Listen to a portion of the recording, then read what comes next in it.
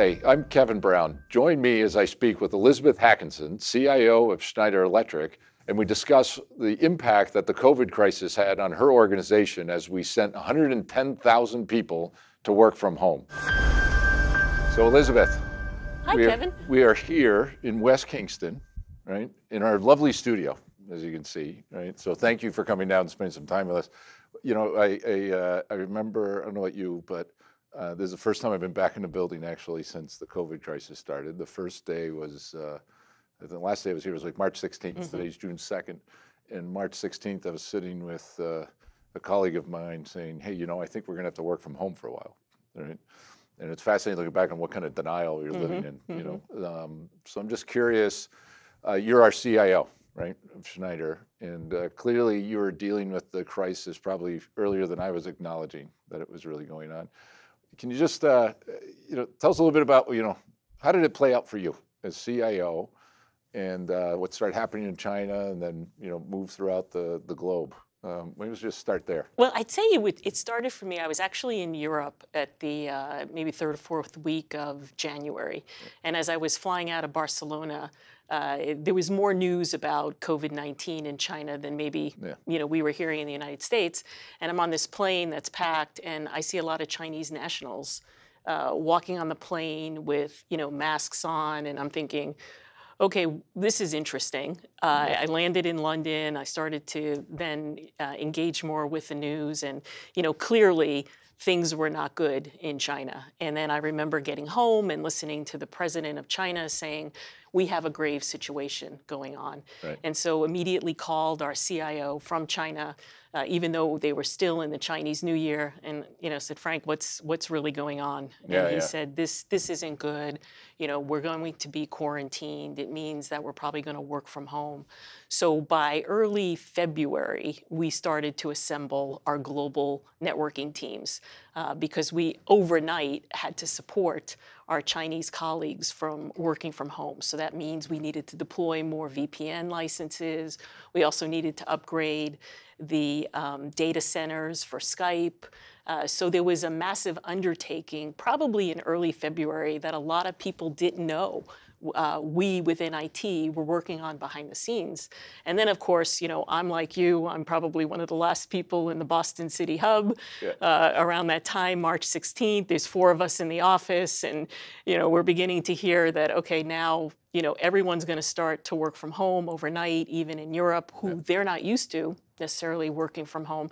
So once again, we just, with the same team, you know, we thrusted into the rest of the world similar things, increasing the number of VPN licenses. So in January, we had maybe 30,000 VPN licenses.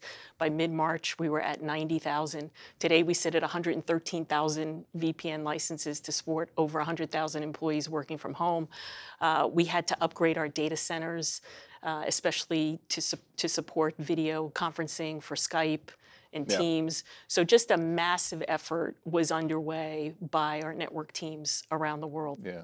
So if we just go back to when China started, right? And you talked about the VPNs. I mean, what you said, 30,000 to now we have over 100,000 VPNs, right? And you went from, and in China, everybody went home. So what were the challenges that we had just with China, just start there? What were the challenges that you had with bandwidth and with Skype? I mean, everything just works seamlessly, I'm sure, right? There was never any problems. Everybody went home and it was perfect, right? No. No, it wasn't.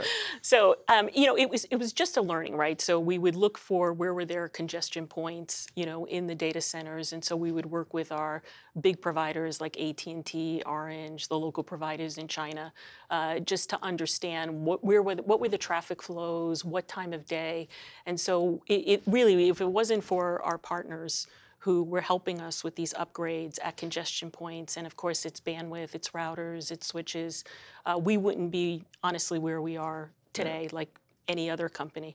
So it was, you know, there was a lot of learnings with what we did in China, and then that just again migrated as Europe went to work overnight and North America. Yeah. And so so you were able to stage it. So you learned a lot in China, yes. right? Yes. And so then when the crisis started hitting in Europe and then the yes. U.S., you kind of had a little bit of a blueprint. Yeah? We did. We did. What was happening? Yes. And you know, people don't realize, but in most IT organizations, we're dealing with these kinds of challenges all the time. because servers go down, routers go down. We always have an incident. So we had always practiced just through normal course of operations, our business continuity plans. But I would say what happened was it was the volume and the intensity that hit us, in China and then rolled through Europe and then North America. Yeah. So I'll give you, and I think we all have these stories of working from home, and I was on a video call, and then one of my kids started gaming, and that kind of, and then the question is, geez, is it me, or is it my network? Is it the kid gaming, or is it something like Elizabeth didn't provide the right access for me? And, and my point is that when we talk about where these bottlenecks were, was it always in the cloud? Did it tend to be in kind of our own sites? Where were the, or was it really dependent on where it was you all were? over the place, right? So not only was it, within our own data centers and data centers that our providers have for us, but, clearly cloud providers were also struggling a bit. They had the same, I guess, issues that everyone else was having with so many people working from home all hours of the night. We also had trouble with people, at home, to your point, with home networks. All of a sudden, kids are having to learn from home, and yes, they're watching movies. So we worked with internal communications to put out guides for how best to work from home, because we did find that while there was a large population of the company that was used to working from home, we found an equally large population that wasn't used to that either. And so reminding people to turn on their VPNs, reminding people that, you probably have to have a conversation with your family, like, who's going to be, on what times of day. And so it really took, I would say, like a village, honestly. Not only the employees helping us, but our network providers, our data center providers, our own employees. Yeah. And it's interesting because we've talked a lot, as you know, in the market when with the infrastructure solutions we're putting together, which is one of the reasons I wanted to talk to you about today, is about how the ecosystem needs to change, right? Particularly around edge computing, the concept of edge computing. And so who did you see as some of it? You kind of mentioned some of them, right? But I imagine each part of the globe, we have different providers that we were working with. Can you go for even just for one region, like what is the list of the critical partners that we had? So you mentioned network bandwidth and those providers. You mentioned the cloud providers. What about what we had on premise, and who else did we have to rely on to help us? So I would say, I look at this as a layer approach. So first of all, it was the internet that kept us all connected. And so any of the telecom players, and our two big ones are AT&T and Orange. And again, without the heroic efforts that they had, honestly, I think Schneider and other companies would be in the same situation, because it was not just one company coming to them to increase bandwidth, it was all companies coming to them. So that was the first one. Then Equinix is another big partner of ours for the regional interconnects. And so they were instrumental. So we used to process like 1 gig with them. We went to 10 gigs. Even in our data centers to handle Skype. That went from, I think it was also maybe 1 gig to 3.2 gigs. So tremendous, tripling of, and 10 times capacity. We also went from 20 million minutes of video calls per month to 60 million minutes per month. So unprecedented growth when you think about it.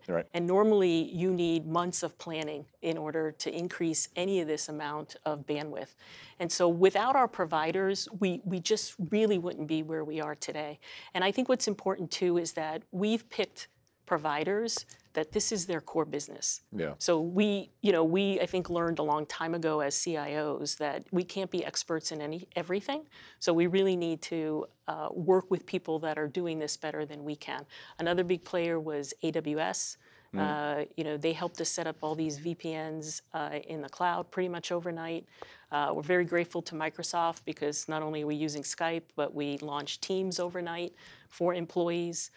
And that was very effective. And now we have more employees wanting to move to Teams, so we're making that happen. And then Palo Alto is our firewall provider. So, really it was a collection of vendors coming together. And also we had really good relationships with these companies as well. And I think that's another, key thing is that when you're in these kinds of situations, you don't want to know who your account, you want to know who your account person is on the other side, right? Not know and not be the first time you call them. Right. And so when we had to enable work from home, right? And again, it's to me, it's just a mind-boggling number of 30,000, 110,000. I know I heard stories, in different regions, it's different to work from home. Where I'm in Rhode Island, it was probably one of the easiest places to be because you could still go outside. But I think about India or some of these other areas. Can you go into more detail about what are some of the challenges that our folks had when they were working from home, and how did it vary geographically because of bandwidth or infrastructure? Yeah. So I'll kind of go through the globe. So again, China stood up pretty quickly, but then we moved into India. And if you recall, India gave their people 48 hours basically to shelter in place. Right. And so we have thousands of employees, as you know, in India. And so all of a sudden, that was a big change because they're used to coming to the office. You also know we have power issues in India as well. So it was getting our UPSs deployed to employees at home, in case there was a power surge. We also had a partner that supports our financial shared services, and they never worked from home, but guess what? They needed to in 48 hours, and their people had no equipment at home. So here we are dealt with a problem from our finance colleagues to set up 700 desktops at the homes of and people. Desktops, not laptops. Yeah, desktops, right? Of people that aren't even our own employees. So, I mean, when you think about just the marshaling of, our own people having to go home and figure out how to work, now we had to take care of 700 people from one of our outsourcers and set them up and deal with, their internet access and give them alternative means if they didn't have internet access. So it really was an amazing set of activities that took place in India. And then when we moved to Europe, they had a little bit more time. Let's just hold on in India for a second. So I'm curious. So first of all, why desktops instead of laptops? Well, because I think it was just easier for us to get, and it was probably a combination. We had 48 hours to basically assemble whatever we could find. Because if you remember, India was shutting down everything. So distribution channels, trucking routes. So we scrambled to basically get whatever we could find. And we even took UPSs out of one of the labs to deploy. Yeah, I'm still waiting for those to come back. Because we couldn't. Yeah, I mean, it wasn't like we had a month to order UPSs and ship. So it was the same thing between the combination of laptops and desktops. We were, I remember Jean-Pascal saying too, right? Like we were fighting the battle with what we had, not with what we wanted. Right. Right. So we were scrambling around finding infrastructure because particularly in India, the power, having the UPSs. Right. It's not reliable. Power's not reliable. Right. So, yeah. And it's interesting because we've talked a lot about the resiliency at the edge, right? Which is the theory you put together. Right, and one of the things we've been discussing is now that people are working from home, that's an example where maybe home, the new normal, which I hate because everybody says, but is, now as a CIO, it's interesting to me that you were concerned about what's the resiliency of the infrastructure in somebody's house. Yeah, and that's why I say that even with, when we talked about like the vendors early on, I mean, again, we need power, we need access to the internet, right? And then laptops and desktops can work, right? So we approach this always in this layered mindset of it's not just giving someone a laptop, but we have to make sure that the infrastructure is there. And again, a company our size, right, in 100 countries, 135,000 employees with over 100,000 needing to work from home, it can sound daunting, but I believe we had all the layers in place to do this and to respond as quickly as we did. Yeah. So I interrupted you. You were talking about India, then to go into right. Then we moved to Europe, and it was a little bit more than 48 hours. But what we encountered there was just people didn't know how to work from home. So we were getting interesting calls to the help desk of people saying, "I don't know what to do," and we'd be asking, "Well, is your computer not working? Do you not have access to the internet?" And they were like, "No, we have that, but what's the problem?" Well, my team isn't around me. Like I'm not really sure how to engage. Yeah. And so that's again. They were calling you. Well, they were calling the help desk. They were calling the IT help desk, right? Yeah. And so again, we worked with internal communications as part of this document. Best ways to work from home, and we had to talk about that. Like you have Skype, you have Teams, you have Yammer. Like there's other ways to be connected when you're not in the office. And then by the time we moved over to the United States, it's more common here to work from home. So, and we had also practiced by now in China, India, Europe. So here, I think in the US, it was much easier for us because we knew how quickly we needed to upgrade bandwidth, how quickly we needed to upgrade VPNs. And then, again, with our video platform, Skype is on-prem. and Teams is in the cloud. Right. So we had more employees having better luck using Teams connected to the cloud than having to be routed back to one of our data centers for Skype because we're on-prem, where the congestion was. So that was the battle we were constantly fighting, was the bandwidth consumption. And we were learning, when are people coming online? Because even though, you might work from home, if you have a partner that, you've said, okay, you're going to work in the morning and the other one's going to work at night, that was happening a lot too. And so we couldn't always say to ourselves, well, let's just manage on the time zone. Yep. We had to be more mindful of when were employees really working, and it might not have matched to the assumptions that we made on time zone and geography. Yeah, interesting. So it was a constant, I don't want to say battle, but it was just a constant monitoring and a constant learning experience. Yes. So it's interesting. We talk about bandwidth. So bandwidth at home. Did you have examples of where we had to get, the company had to help people get higher bandwidth from home in order to be able to use video? Because video Teams are one of these they use, say two megabits, right? Or something along those lines. Yeah. Did you have examples when we actually had to help them upgrade? A little bit, but we're experiencing it more now because I think people were dealing with the multiple demands at home, right? Of kids getting online to learn, maybe a partner working as well. But right now we're getting out of India, Africa, other parts of Middle East, where now that they believe people are going to be working from home more long term, where we're being asked to provide that last mile of internet access. And that's a discussion we're having right now.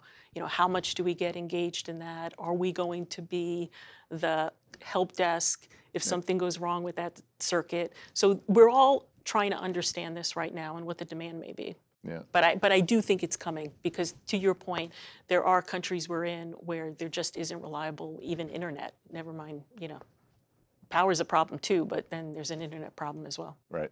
So whether you want to deal with it or not, you're being dragged into now, not only do I have to manage my edge sites, right? I've got to manage my edge site. The last mile. Might include the last mile down to somebody's home. Yes. And when you think about the equipment that they have there, right, whether it's at home or whether it's in this office that we have here, obviously we need to know what is the equipment and what's coming on, and how do you get the right balance of kind of the cybersecurity versus usability dilemma? And was that a challenge? It is. And, the one thing that we're doing is, we have a lot of endpoint security already pushed to people's laptops, but we do need people to sign on to the VPN. And again, working with internal communications, we're constantly sending out messages to employees to be thinking about cyber, every time they power up their machine.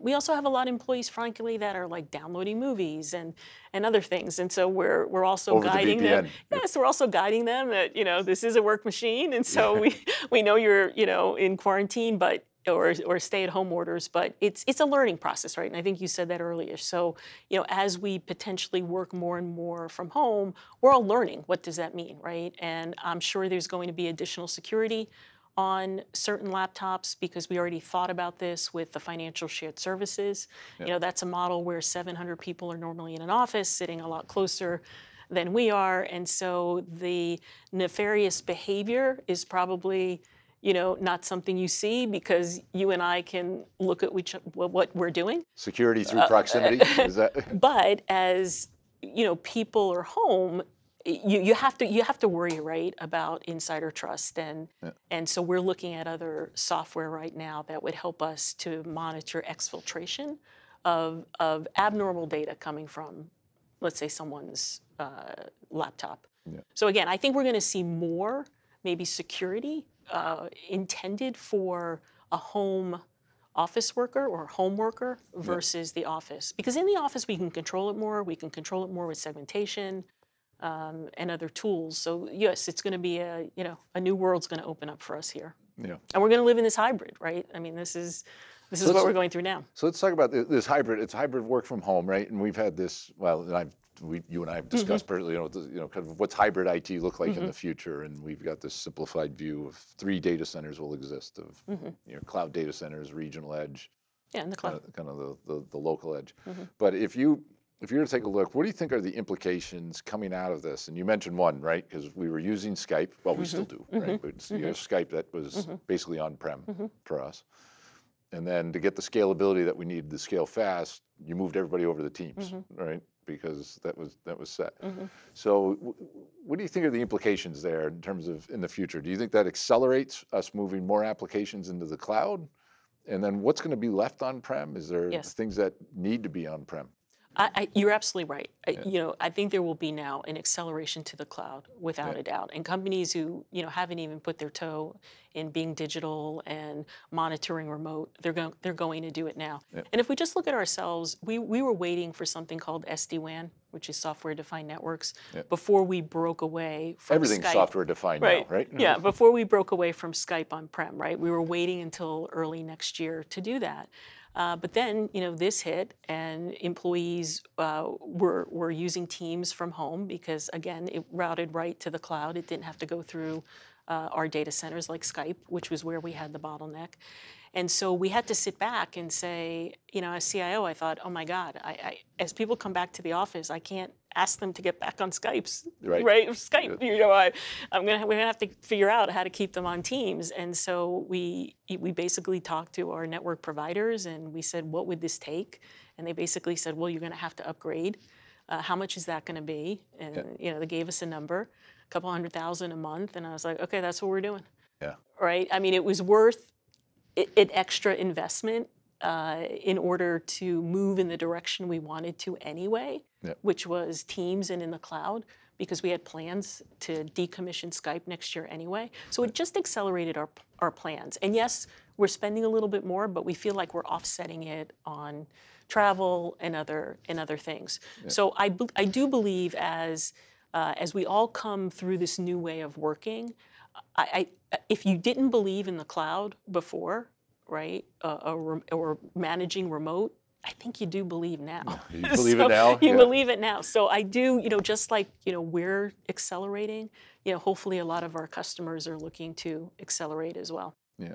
And so, what are the applications that you think now will, in the long run, still stay on-prem? And you don't have to go into specifics if you're not comfortable.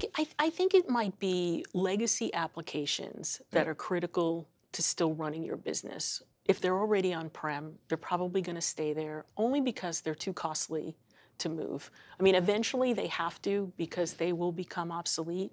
But I think anything you can readily purchase on the cloud, you're going to do that for applications. And I've seen a trend in the last 5 or so years. I mean, CIOs are not building applications anymore. I mean, we might build small, I would say, add-ons that attach to a big ERP, but for the most part, cloud applications are the way to go. They're usually certified, secure. You turn them on, you configure them in less than 30 days. You pay by the seat. You have no infrastructure costs.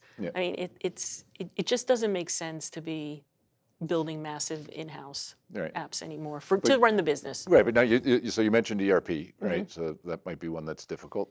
Yes. For us. And if you think about it, then we're a manufacturer, right? Yes. So we have lots of factories. Yes. So you have process control systems running in those factories. Yes. Right? So those applications would stay on premise, you would assume. Yeah, and they're legacy, right? Yeah, they're all legacy. They're mostly legacy, right? Right. So, and that kind of leads to an interesting question about this edge computing, right? This term that gets thrown around. And just what I'm gathering from what you're saying is, there's a lot of people that are focused on where's the data and where's the compute going to happen. IDC claims 70% all data will be processed at the edge. People can quibble and argue about what they mean by process. But I guess my question for you is, from your point of view, is it critical where the data is getting processed? It is now. So it's funny you asked me this question because last week we had some inquiries about what are these 200 laws that China's working on now related to data and cyber that they expect to implement by the end of this year. And one of them has to do with data. They don't want data leaving China. And then when we started to talk to Pascal, who's our chief privacy officer in France, she told us, well, Russia's beginning to do the same. Right. And other countries may follow. So, Kevin, I think this is a geopolitical problem that everyone is going to face about not only where does the data reside, but also systems So, we're seeing more and more out of China. China wants cloud apps in China. They don't want like Salesforce hosted in San Francisco or, even Singapore. So, I do think that we're going to see, just given what's happening around the world, big countries are most likely going to say, I want everything in country. Right. So if you all the data and the privacy concerns, because we already have GDPR, Right. and we're dealing with that, Right. right? And how do you treat people's information? Where is it stored? Right. So it's almost, is it almost, in my mind, it's almost like a competing thing, because the technology enables where the data could go anywhere. Yeah. Right. Yeah. And what you're saying is Yeah. it really is kind of a geopolitical issue. Yeah, it is. Which It might is. drive the need to have Yeah. cloud data centers and cloud apps. Yeah. What about that type of concept of taking, the cloud application, but running it on maybe our own hardware? I think that's good. Is that a viable option? I think it's probably where we're headed, because I think if you look at two big countries, China and Russia alone, they will, if they want to enforce these laws, they will enforce them, right? And they will shut. We talk about the Great Chinese Firewall, which we still deal with every day. They control that firewall. They throttle it up. They throttle it down. So there are days that cloud applications that are based out of China, sometimes they operate really well, and other times they don't, because that firewall is being throttled. So if you replicate, right, that environment in China, which is what we believe they desire, including their data to stay within country, that's probably where we're headed. Yeah. And would you ever want that on our own hardware so that we know where the data is, or is a contract with a cloud provider enough to make sure that we're complying with the laws? I think it probably depends on what the laws are, right? Like, Right. I mean, we're hearing the number 200 laws in China right now coming from different ministries. And they're data related and cyber related. So until we can unwrap what they are, I think it's too early to tell. But I do think we're going to be faced with some new challenges. Tough questions on that. So it's interesting. If we get into this, and now the data is being driven by geopolitical events, right? You got people working all over the place. Is bandwidth really the most critical thing to ensure that's up and running? Yes. Yeah, I think it's power, because I think we can't lose sight of the number of countries that we all operate in that still don't have reliable sources of power, right? So I still think that's going to be in some countries key. And then then we've got the access to the internet, and then we have bandwidth. But I'm quite optimistic that, given what the world has just done, I mean, if you just step back and think about these network providers, right, and what they've been able to achieve overnight, almost in every country, it's enormous. Now, they're going through big build-outs as well, right? Yes. Like, more data centers are being built, more colos are being built, right? And we'd like to help them. And we'd like to help them, of course. So that's what I think we're going to see, frankly. I do believe that will build out more, because we're telling them to some degree, right? Big companies are coming forward and saying, we're going to have our people work from home permanently, or until January 1st of 2021. I think schools are really trying to assess, universities, are they coming back? So this is a good signal, I think, to that market, because they got us through the first big tsunami. But if this stays long term, then yes, there will be more build out, there will be more bandwidth and data centers required. Yeah, and the power is interesting. The reason I was asking that question, or going that direction, is, I remember years ago, I went and I visited a customer, and I walked through their data center, and it was like what you consider small. And I said, "Let me see your wiring closet." And they didn't want to show me. Right? And when they showed me the wiring closet, I understood why. Yes. Right? Because it was, we have pictures of these famous wiring closets where it's just a rat's nest. Yes. And, We all have them, by the way. We all Do you think, if it's becoming so important that the network's available, probably, arguably more than maybe it was in the past, right? My perception always was, and as I've been doing this for a while, is people kind of would neglect the wiring closets because it was okay. Do you see those as becoming more mission critical as part of the infrastructure? Oh, yes, Right? Yeah. Because if everyone needs to be online, they need to be running. So, I remember going into these data centers and seeing the network operations center, right? And you've seen these with the big screens on the wall. and I would ask them the same question. I said, what about the wiring closets? What about the small server rooms, right? Somewhere in here in our building, we have server rooms. And they never seem to manage them to the same level. So, are we guilty of that? And if so, is there new challenges that this presents that we didn't anticipate? I would say that every large company has this challenge, and we do as well. And I'm glad you brought this up because we have about 700 server rooms in our ecosystem. 700 server rooms. 700 server rooms. After we've made this massive push to putting things into the cloud, we still have 700. Yes. Yes. Well, Okay. Yeah. Cobbler's children, right? Yeah. So, but that was driven by the real estate. Right, over 750 office locations. So last year we had an incident, and it made us really look at what are the conditions of these server rooms, right? And so it's not until you go and look that you understand what you have. And again, talking to other CIOs, and I've had this in other companies, we're all faced with this challenge. You walk in, there's not proper access control. You might not have UPSs that have enough battery life in them. To sustain. You might have issues with alarms for power, for circuit issues.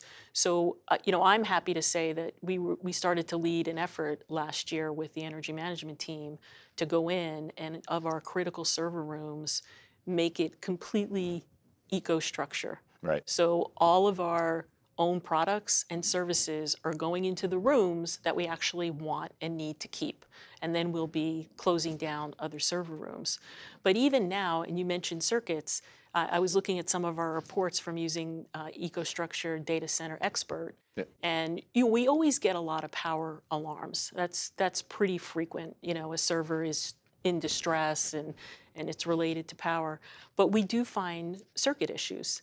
And that advisor helps uncover that for us so that if we do have to dispatch someone to that location, we know why they're going.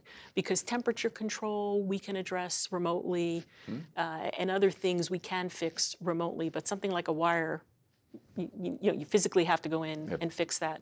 So I do believe that, again, we're going to be at a time now where all CIOs are going to be looking at the infrastructure at large. And I think we're not the only company who's going to be looking at our real estate portfolio. And once you do that, you then start to uncover, well, what was in that server room? Why do we need that server room? Oh boy, that looks pretty ugly. We might need to keep it, but maybe it's time for an upgrade. And so I would actually like to work with our teams in energy management as we upgrade these rooms, because we can really showcase, how did we transition from the legacy and maybe not being at the level of monitoring that we needed to where we are today, and what's the benefits that we're getting from using our own advisors and other tools. Well, and that's part of, as you mentioned, Data Center Expert and IT Expert are, because we actually, as you know, we re-architected those to run in the cloud. And part of it was to help solve what we perceived was using technology available, right, that came from gaming, really, to try and make it easier to manage vast numbers of small installations. Right. That was really the target environment we were going after. And that's also why I asked you about data, because we've had some customers who are concerned about, the UPS and the infrastructure data that we get. They're concerned about that data going into the cloud, right?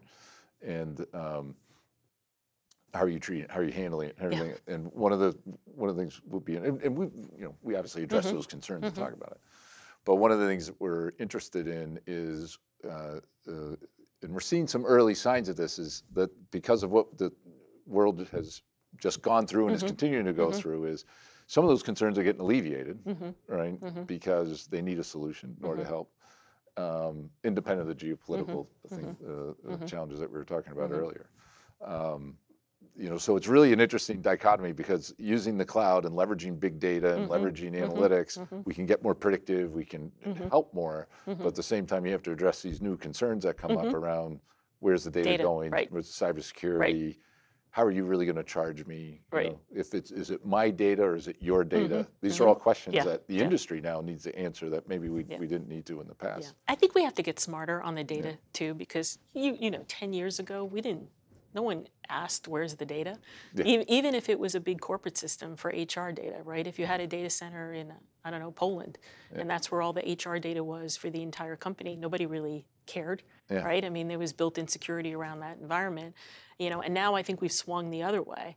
And I think we've got to understand what is the data that needs to be protected, right? Everything doesn't need the same layer of protection. So, I think, again, countries, companies, we all have to get smarter on what is that data that really can be in a cloud. It doesn't matter where it is location-wise, and then what is the data that you maybe need to keep in country. So do you see possibly, and this is just pure speculation, of course, but do you see possibly we may end up in a world where the cybersecurity people in the IT department need to start recognizing that there's different types of data and maybe there's Yes. levels of that we can put And we in place? already are. And Is I that think, happening? yes, Yeah. it is happening, right? Because if we probably implemented these general laws around data privacy, we'd probably shut down. Right. So we had to start, and that's why hiring a data privacy officer 2 years ago, we did, right, with Pascal. She helps us think through, what is the data? Yes, it has to be protected, it has to be secured. We work really closely then with the cybersecurity people to make sure that we put a blanket or some kind of umbrella around that data. There's other data that doesn't need that same level. So there's a lot, at least, in our company, of the data privacy and the cyber people working really closely together. Yeah. Well, and it's, it becomes quite complex, right? You take the 700 remote closets, and now people working from home, right? And if you now are going to be responsible to ensure that my internet is working appropriately, right? You're going to be asked and dragged into a whole bunch of different. We don't know what they are, but it's good. Yes. Your job is going to change. Yes. Right?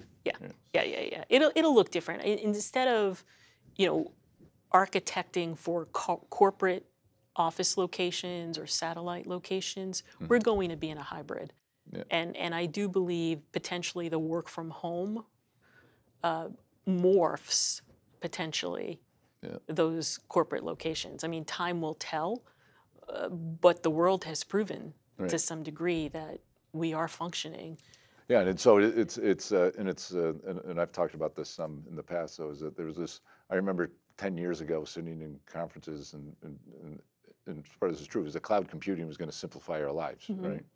And I joke somewhat. There's a rhetoric about, in the future there'll only be one big data center and everything will just be served up from there. I mean, obviously somewhat of a joke, but is the reality of where we are right now is that the world's actually much more complex, right? Because you've got more endpoints to worry about, more devices to worry about. You have on-premise applications, you have cloud applications. You've got bandwidth providers that you have to, but you always had to deal with, right? But now they're in your critical path. In your critical path. So do you think an implication, one of the things that we've been working on is, thinking about if the world's getting more complex and you got more, but your staff, I know we're doubling your staff this year. No. Is that what I heard? No, we're not. No, you're not. So you're not. So you're being asked to basically deal with more complexity, arguably with less staff, right? Yeah. So the partners become more important, and you said that. Yes. And this is something that we've been trying to, how do we start? We've been working on with the products and the solutions that we provide. Is there a way with, we just announced monitoring dispatch services, right? So that now a customer, if they want, they have the option where we'll help monitor the infrastructure for them, and if we see there's a problem, one monthly bill, we'll go out, we'll take care of any problems or what have you.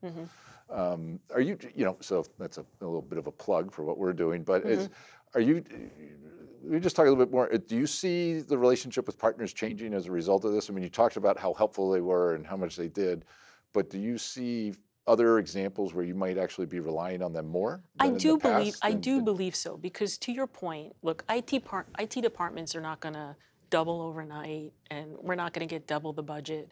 So we're going to have to be smart in what we do. And so if there are activities that we can continue to outsource, so if there is monitoring, and somebody can do it at scale better than we can, we're gonna look at that. So I do believe partners, this ecosystem is going to get larger, right? And I do believe over time there's been more trust, right? You remember the days of private networks, right? We'd never, when the internet was first launched, right? No, we can't put our corporate apps on the internet, right? And look where everyone is today, right? So I think as technology has evolved, so has the IT organizations. Because if we had to do all of this alone, I mean, we'd have 20,000 people in IT in Schneider Electric, and that's not the right answer.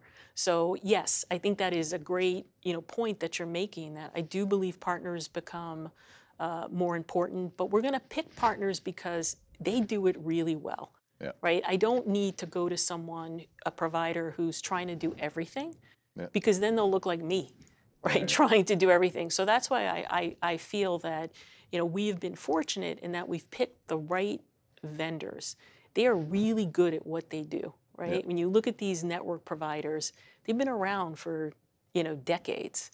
They have mastered what we are asking them to do for us. Right. So that's why I feel no company should get too wide in its services, because then it becomes diluted. So we'll continue to look for those that are definitely in the top tier, just given what we do, right? We support critical infrastructure, so I never want to be in a situation where I have to share with GSC that sorry, that plant's down because I picked GSC is global supply global chain. supply chain, right? Our manufacturing our plants. manufacturing That's plants, our internal term. right? Yes. So those are those are big decisions, right? That all CIOs need to make, because our global supply chain leader certainly doesn't want to be checking, did we pick the right partners? So yes, I do agree. The partnerships become more and more important and valuable as we go forward. Yeah. So we just talked about a bunch of trends, right? People working from home, the movement towards applications running in the cloud, right? The criticality, right, of wiring closets and the entire infrastructure, not just where the big data centers are. Just out of curiosity, so we're a manufacturer, right?